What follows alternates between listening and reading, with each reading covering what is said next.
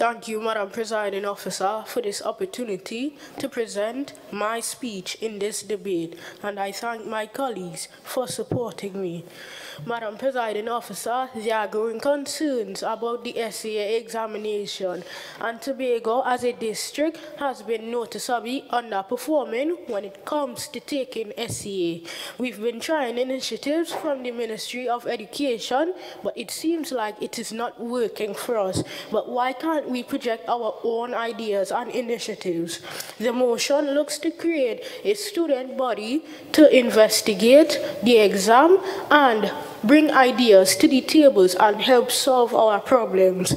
The SCA exams are tests that results in us attending high schools in the future, which puts immense stress on the 11 to 13-year-olds taking the exam to do well on just one test, Madam Presiding Officer. As students, we have experienced this stress firsthand, served hot and ready, since we have taken SCU already. We know the sacrifices our parents made to send us to extra classes and the endless, restless nights we took studying for exam, Madam Presiding Officer. Yet, we feel disappointed when we do not get our first choice high school. This is why it is so important for student input for this discussion, Madam Presiding Officer, because of the hands-on experience that the students portrayed when taking the exam.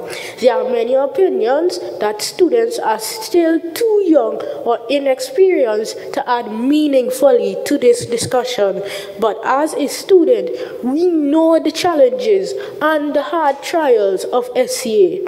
We can put an effective impact, and that we can show our voices matter, that we have the power to shape our own future, Madam Presiding Officer. And are we saying the Montessori method is the best method and it will definitely work?